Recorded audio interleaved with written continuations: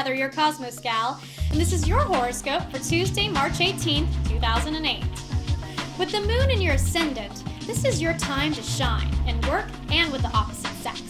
Manage your time well and don't overextend yourself. Burning bright and not burning out is the secret.